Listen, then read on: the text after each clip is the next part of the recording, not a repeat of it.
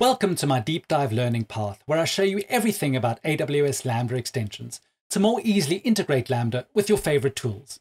I'm Julian Wood, a senior developer advocate for Serverless at AWS. This video is part of a whole series.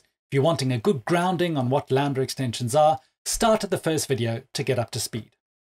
In this video, I'm going to be taking a deeper look into internal extensions and how they work.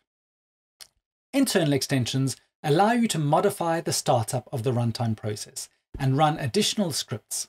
They run in process with your code as separate threads, but still within the single runtime process, which controls the lifecycle and starts and stops them. There are two flavors of internal extensions: language-specific environment variables and wrapper scripts. Language-specific environment variables are set as part of the function configuration. You set your function environment variables for various runtimes. Java tools options, for example, is a variable you can set for Java Corretto 8 and 11. You use the variable to specify additional command line parameters.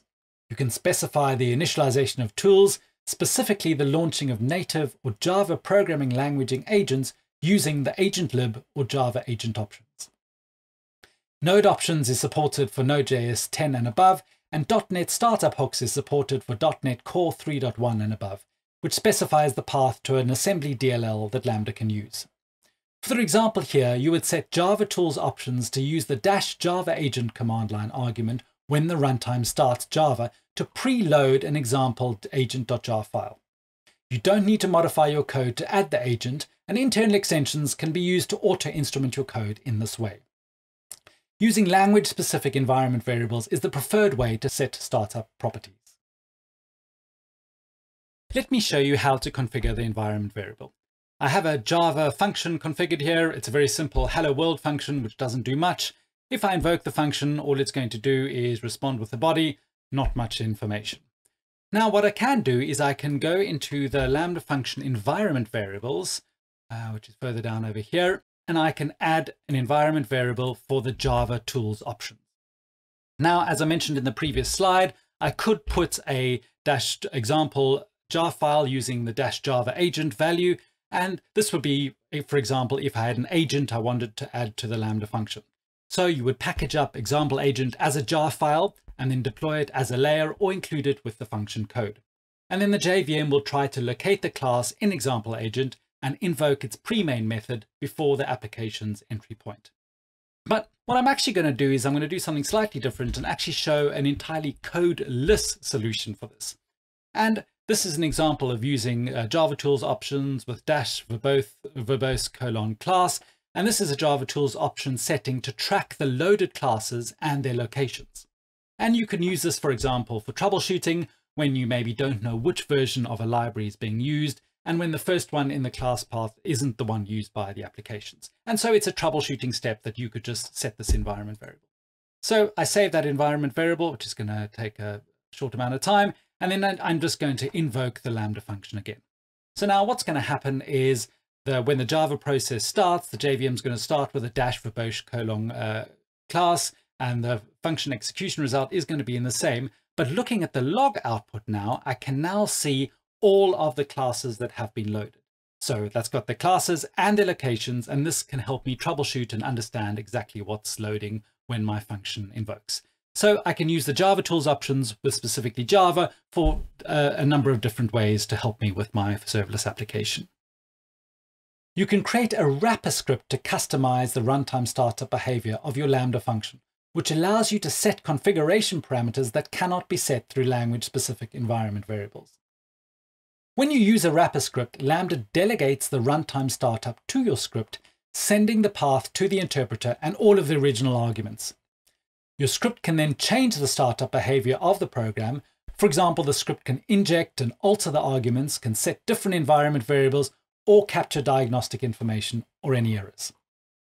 You specify the script by setting the value of the AWS Lambda exec wrapper environment variable to the file system path of an executable binary or script.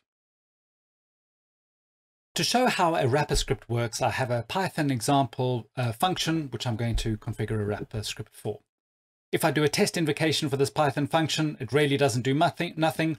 All it's doing is doing a hello from Lambda, And if I look in the Cloudwatch Logs groups for the function invocation, it is just outputting the event that it receives for the invocation. What I can then do is go again into the environment variables, and I can go down and I can configure the environment variable for the AWS Lambda exec wrapper. And I'm going to point that to a wrapper script. And this is going to be a file I'm going to add within the Lambda function folder. So once the environment variable has saved, I can go down, and once the function code has loaded, I can see I have the function code, which is just doing the hello from Lambda, but this is the wrapper script I want the function to run. And what this is going to do is this is going to launch the Python 3 and add the extra arguments, which is going to be the -x import time option. And it's going to start the Python interpreter with this additional option. And then when you run the function, Lambda is going to generate a log entry to show the duration of the import time for each input. So I'm wrapping the Lambda function with another script to launch Python with this extra argument. So once that function environment variable has been saved, which I have it over there, if I then go and do another test invocation of the Lambda function, and I go to Cloudwatch Logs and I look at the most recent log stream when it pops up and has been delivered from the Lambda function, this is going to show me a lot more information.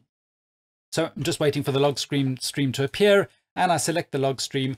And what I can see as it appears is here is all the input time information, which is far more information than I had before in the different log entry. And it's showing the duration of the import time for each of those imports.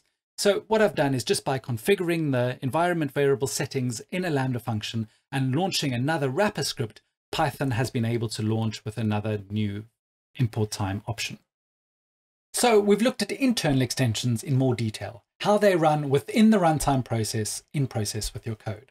There are two ways to use internal extensions: language-specific environment variables to import a file during function startup, and then a wrapper script, which I use to demo starting the Python interpreter with a -x import time option. In the next video, I'm going to be taking a deeper look into external extensions and how they work. For plenty more information, head over to serverlessland.com with lots of resources, blogs, videos, workshops, and other learning paths, everything about serverless on AWS. Thank you for watching. I really appreciate you taking the time to learn about Lambda extensions. My name is Julian Wood, and you can find me on Twitter at Julian_Wood.